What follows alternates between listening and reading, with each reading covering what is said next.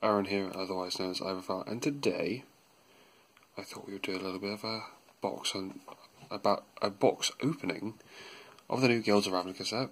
So of course, this came out. This is a pre-release box rather than a normal box that comes out next week, but I managed to get one at my local game store and thought I'd just crack some packs. So first of all, I also have the promo card with the buy box promo, which is the Impervious Great Worm.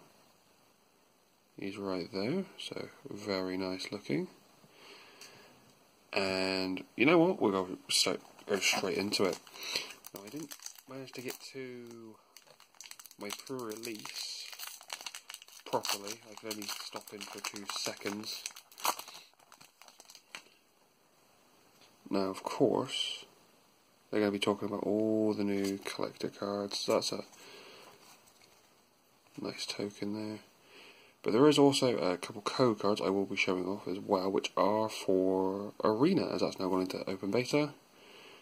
And in open beta, we now have code cards that work. One of them being the Planeswalker deck, and I did pick one up just so I could try it out and see how it works. And I can show you what that card looks like, and it does genuinely work. They aren't stopping them right now. They are all working perfectly. Goblin Electromancer, lovely. And there's our first uncommon Guild Summit, the Legion Guild Mage, Rampage Monument, and our first rare, Omnispell Adept. You may cast an instant or sorcery from your hand without paying cost for 2 blue, 1 blue and 8 tap. Now that means that you actually can play a sorcery at instant speed. Of course, for the land spots, they're all taken up by, if it wants to focus, the gates. So for drafting, it's a lot easier to do dual colours and get your mana fixing. Let me just next one.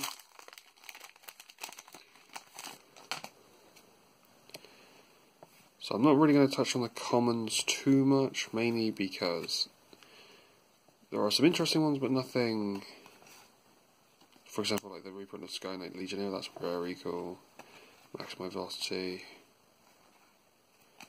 And there is our first uncommon, which is Dimir Spybug. That is really creepy. I didn't realise it was that creepy. A split card, so let's turn that around. Integrity and Intervention. So the way these works is that you can either pay for one side of it, or you can pay for the other, or both. So if you wanted to pay for all of this one, it would be 5. 2 of any colour, then 1 red, 1 white, and then 1 of red or white, because it is hybrid mana. Electromagnetic Field. Well, that's a rare you want to see a lot of. So this is the card that everyone's going nuts over right now, which is Assassin's Trophy. 1 black, 1 green, instant speed, destroy target permanent, and opponent controls. And permanents are anything. Planeswalker, land, creature, enchantment, all of it. And its controller may search their library for basic land and put it into the battlefield, then search for the library. This is an incredible card, I'm very happy, and so I'm very happy to actually have a copy of it, as I want to play the Golgari anyway. So, that was a good second pack. I think what are they currently right now? I think they're nearly $40 or something. They're going up, they keep going up. They're very overpriced in my opinion. Especially for a card that's still not technically out yet. So, then we have a Conclave Cavalier, Grappling Sunday, Rock Charger, and a rare split card. They do come in as well, so you have Connive, 2 double blue or double black or blue and black, gain control of target creature with power 2 or less, or Concoct, 3 blue black, Surveil 3, then return a creature card from your graveyard to the battlefield. So Surveil is the new mechanic for Dimir, which is like Scribe, but instead of putting it to the bottom of your deck, you actually put it into the graveyard. So really cool mechanic. And there is Golgari Guildgate and a Bird Illusion. Now we'll just show now the Arena code cards. So this is what they look like in the pack. They're in the actual deck itself, so don't throw away all the back cards. One of them is this. So you just input this code here into the arena, and it unlocks the entirety of the Planeswalker decks. Now I know the Planeswalker decks aren't ever good. They've only got a few good like uncommons, and the Planeswalker itself just for collection purposes. But in my opinion, it was worth me doing it just to see if it works. So we have Disdainful Strike, a really good card there. I'm going to put that to one side because it's a really good common. I'm actually happy it got reprinted. Portcullis fine, another defender for the defender commander. I can't remember his name off the top of my head. Another dragon from M19. I'm still building that deck. So it turns out there weren't really enough defenders in Standard for Brawl. A True Fire Captain, a Mentor, that is the Boros mechanic, so whenever it attacks, put a 1/1 counter on a target creature with less power. Cruel Storm, Enhanced Surveillance, and Firemind's Research, a 1 blue, 1 red enchantment. Whenever you cast this as a sorcery, put a charge counter on it. 1/1 blue, remove 2, draw a card, or 1/1 red, remove 5, deal 5 damage. Kind of a very slow burny card. It's not bad though. I mean, could have some uses. Golgari go get in a soldier token there at the bottom.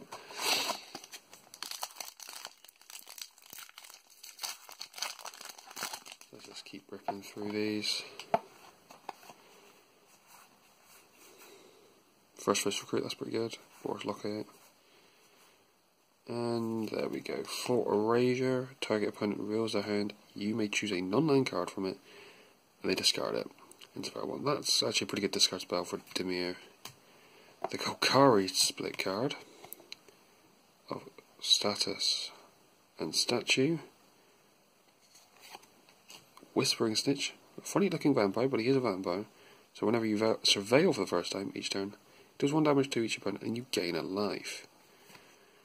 And then we have a Venerated Loxodon, which is a 4/1 white 4/4 with Convoke. So you can tap your creatures to help pay the mana cost. In spell phase, you put a 1/1 counter on each creature that convoked it. And then the other art of the Guild Gate for Izzet, because I believe each one of them has 2. But then again, there's also the Guild Packs coming soon. The Guild Decks.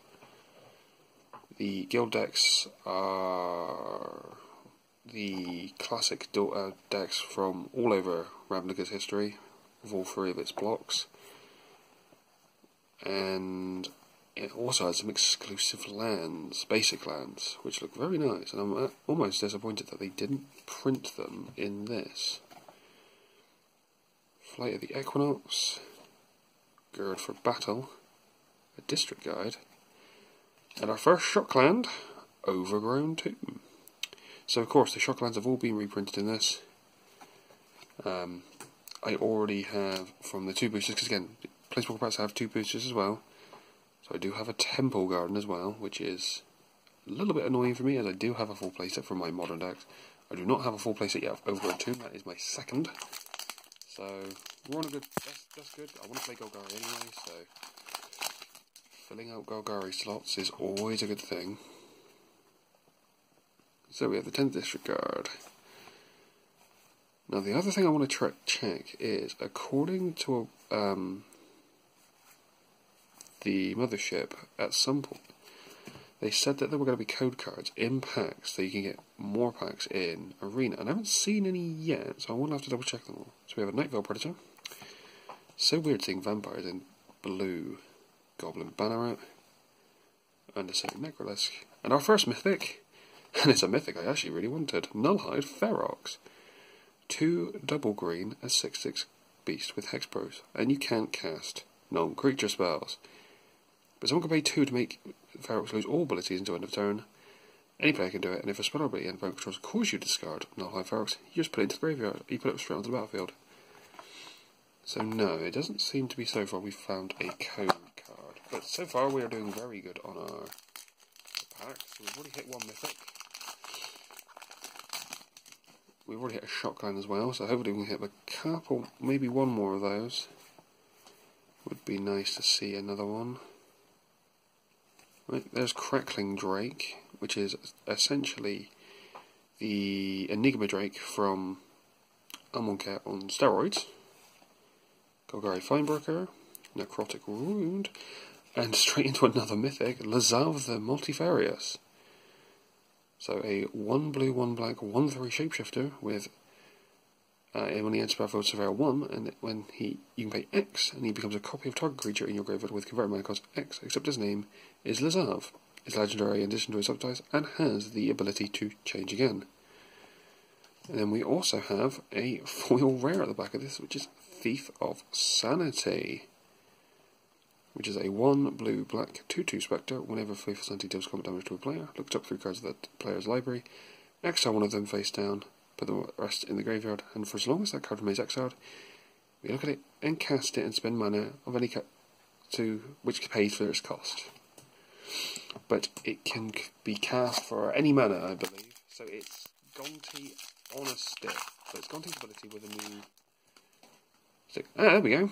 So just on the back there, we have the unlock 3 boosters code card, which is Play Ravnica. So that's on the back of the tokens. So always remember, look at the back of your tokens, because you might have code cards. And I can't remember if they actually said that they are limited to 1 per account, but I will give it a go, because it does seem like a very generic card. It doesn't seem like the Pokemon code cards, which are all unique. We're just ripping mythics right now. So here's Dream Eater. 4 double blue 4/3 with flash and flying. When he is by first serve 4, you may return target non-land permanent opponent's control to its owner's hand. So that's 3 mythics in a row we've just done there. Plus a foil rare, that's a bit done. Well, that might mean we've not got any more mythics in the box. To be honest, I'm not really after the mythics, I'm more after the rares in this set. So Flight of the Equinauts, Ocarina Assassin, Golgari, and Pelt Collector, such as this one. I really like Pelt Collector. I feel I could do something pretty good with that in either a Golgari list or a new Elf list, as there's a lot of Elf support now. Especially with the fact they've still got their Lord from M19.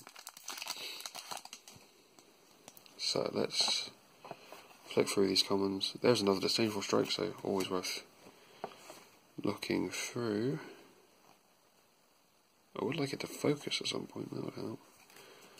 Right, here we go. So we have the Murmuring Mystic. Whenever you cast an instant, nice. Glowsword Shaman, the Golgari one.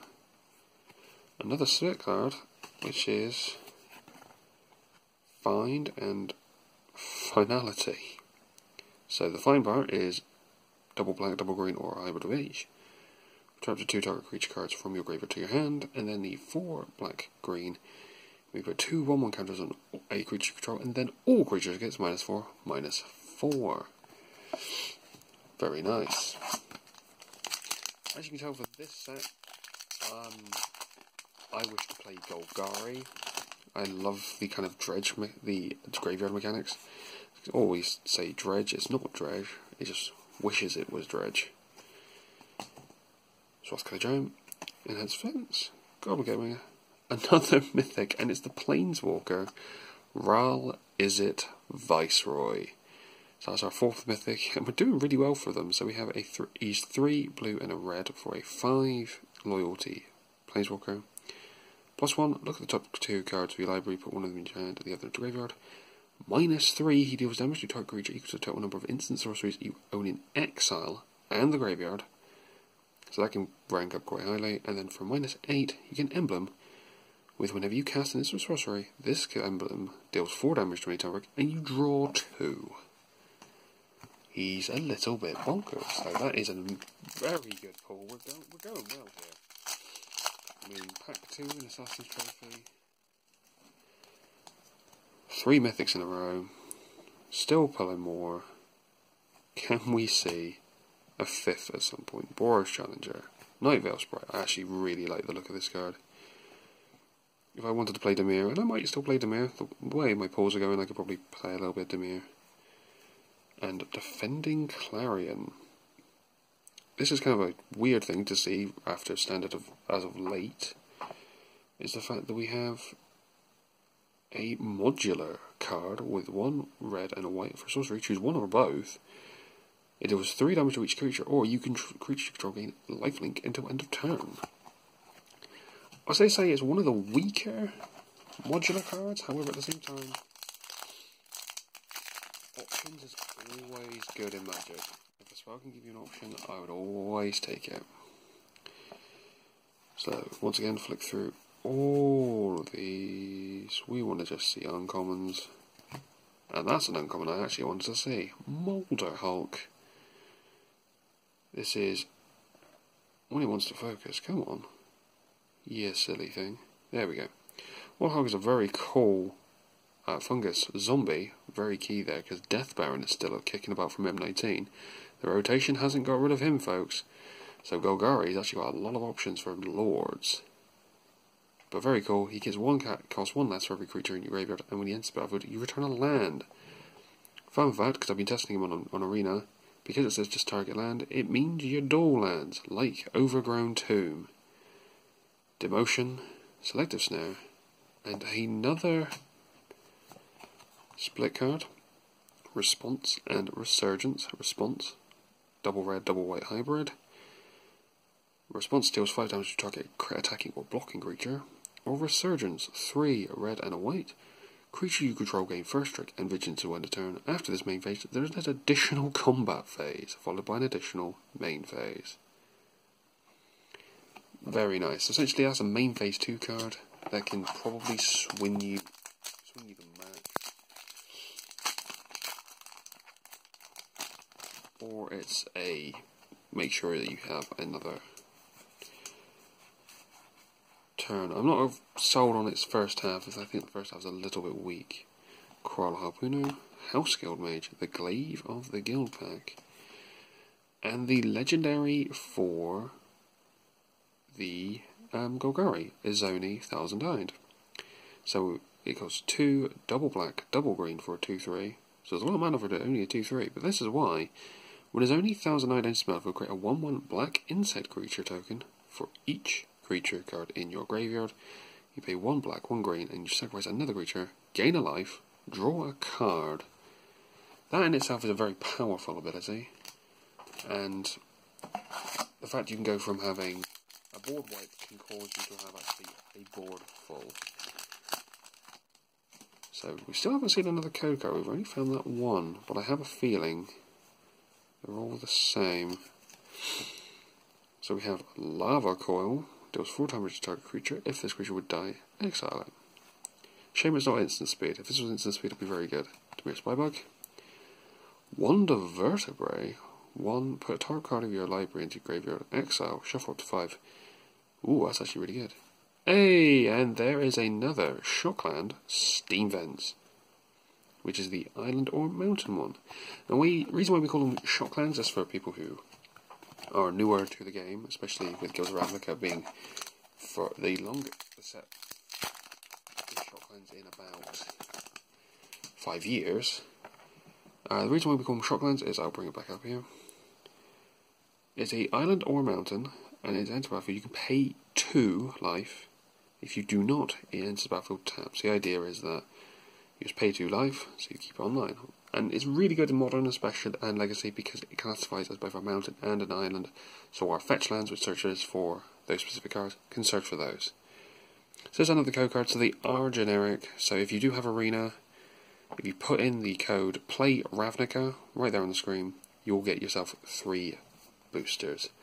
And that's the emblem for Ral, so I'll keep that with him. The other thing we haven't seen, we've only seen the foil rare. We have not seen a lot of other foils yet, but we are only about halfway through the box. Playcrafter and Etrata, the Silencer, 2 blue-black Vampire Assassin for a 3/5. She can't be blocked, and whenever deals combat damage to a player, exile target creature that player controls and put a hit counter on that card. That player loses the game if they own 3 or more exiled cards with hit counters on them, and Errata's owner shuffles her back into the deck. It's a very interesting card, especially when it comes to Commander, because you can actually use a redirect, the redirection of her going to the graveyard deck and put her into the command zone, so you can actually get a bit of a faster clock on. So she's an interesting card. There's another Thought Erasure, Golgari Raiders, Crush Contraband, and Dawn of Hope. So Dawn of Hope is a 1 and 1 white enchantment. Whenever you gain life, you may pay 2. If you do, draw a card.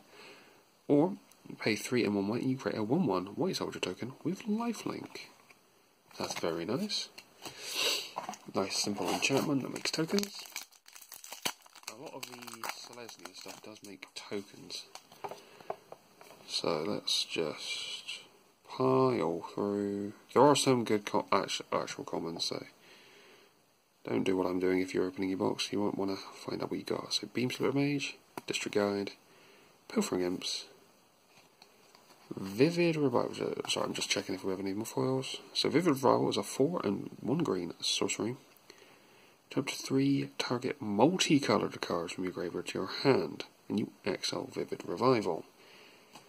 I don't think that's actually going to see much play. It's a fringe card. It's good for getting back your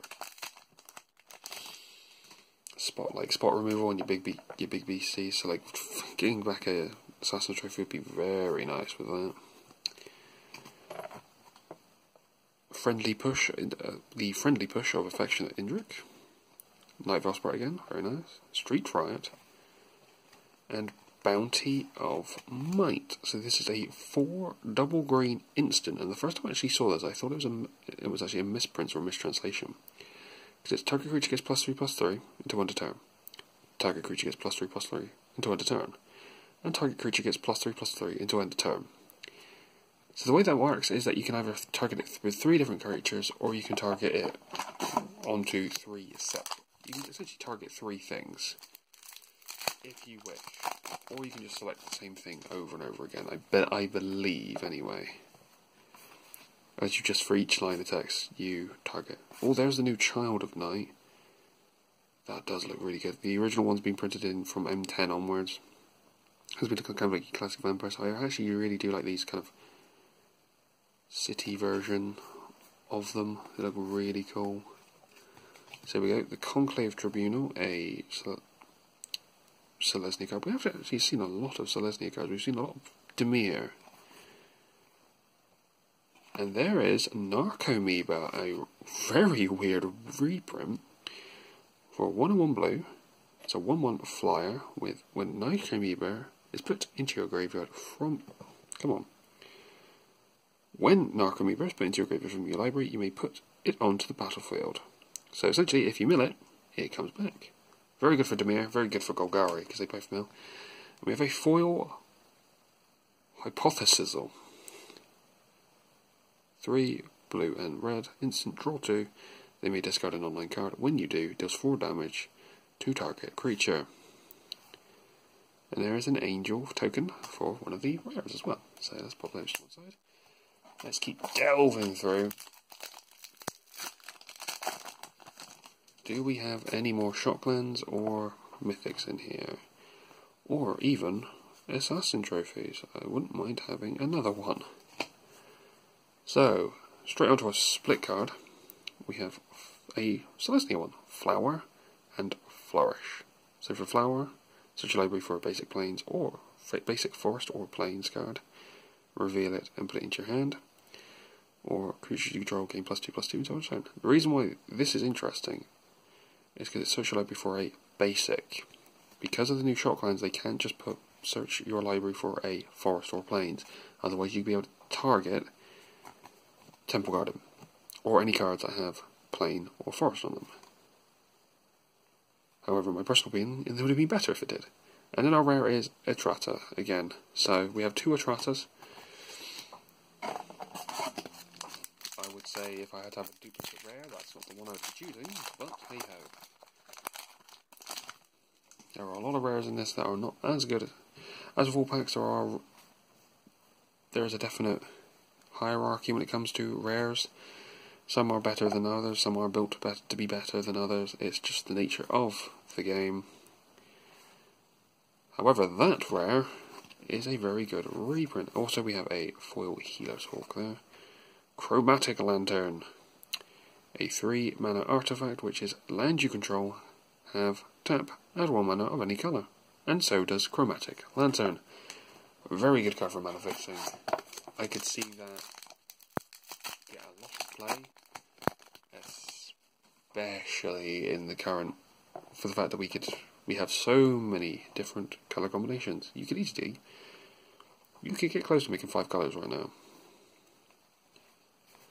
So let's go through. There was another code card, so that's 3 code cards right now, so boxes do have more than one. Just a shame that they're all not unique. So there's Flower and Flourish again, Whispering Snitch again, Book Devourer, and Chamber Sentry. It's X for a 0/0, so it enters the battlefield with a +1 bond counter on it for each colour mana spent to cast it. So if you spend all 5 colours, it becomes a 5/5 X, and tap, remove a 1/1 counter from Chamber Sentry, it does X damage to any target. Then pay the whole mana every single colour, and return Chamber Sentry from your graveyard to your hand. That's a card I really didn't want to see, because I don't think it's that good at all. Most times, for most decks these days, with the new Ravnica sets, will probably be 2, maybe 3 tops. So you're getting a 3/3 that can shoot down something, and then you can never bring it back because you can't pay the all 5 colours. So let's see, Swathcolor Giant again. Thought-Bound Phantasm, Smeltward Minotaur, and another Dawn of Hope. So we're starting to see a couple duplicates on our rares. Yeah, not the best duplicates, but they are still duplicates. So it's always good to have duplicates, especially when you're building decks. The World Soul Colossus. So I believe this had a Return to Ravnica variant as well of it, but it wasn't convoked with something else, and it made it was like 11/11, and then Legion Warboss, the Goblin who doesn't give up. So he's a 2/3, 2 and 1 red for a 2/2 with Mentor. So whatever is creature attack with a 1/1 counter on a target creature with less power. At the beginning of combat on your turn, you create a go-on-1 Goblin token, and it gains haste and attacks this combat if able. So straight away, Warboss comes in. Next turn you attack with him. You already have a partner for his Mentor effect. And every turn you always will have a partner for his Mentor effect, because you'll always be making 1/1s with him. Which is pretty good. If you can mentor him up as well, you could then keep mentoring things.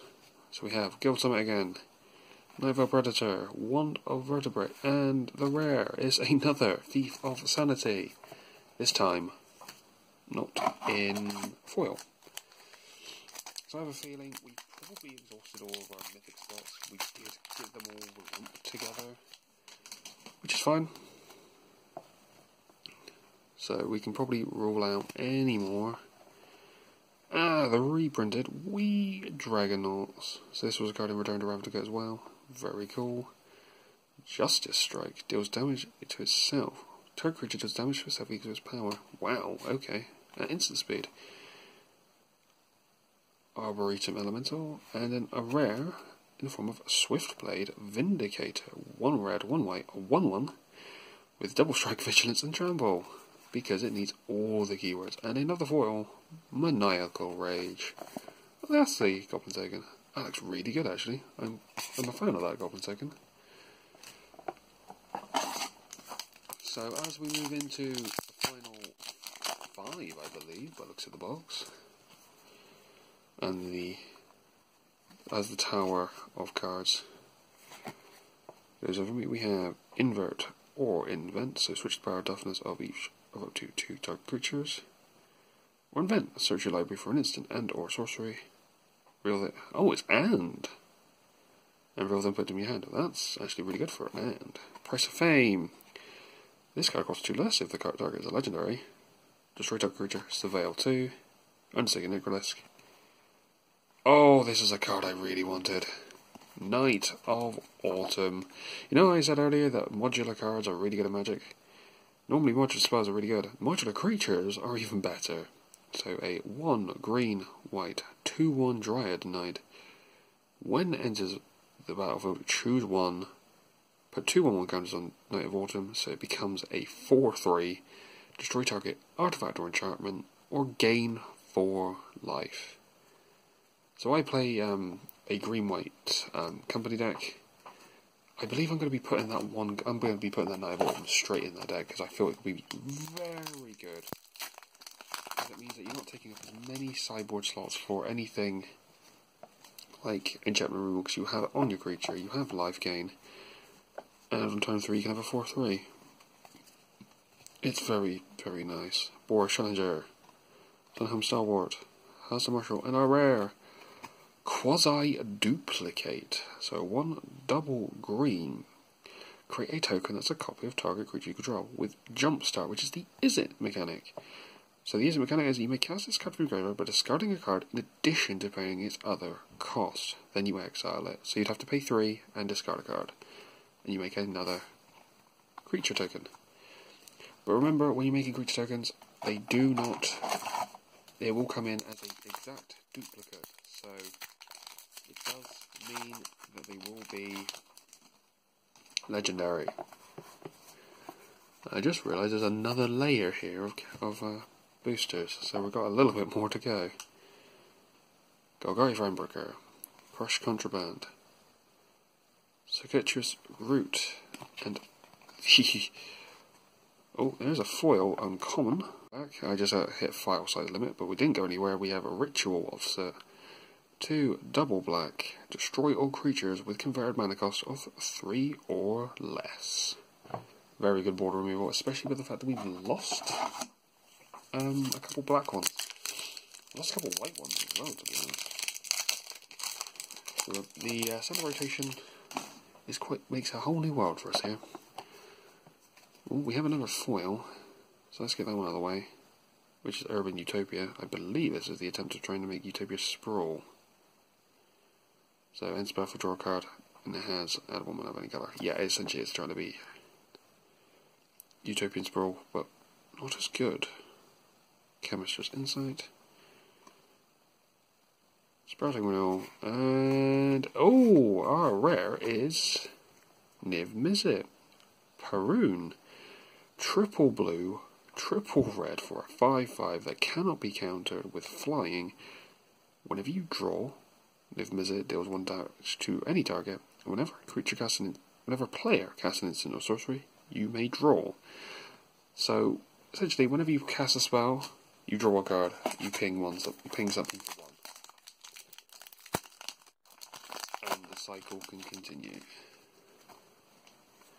So right to the uncommons.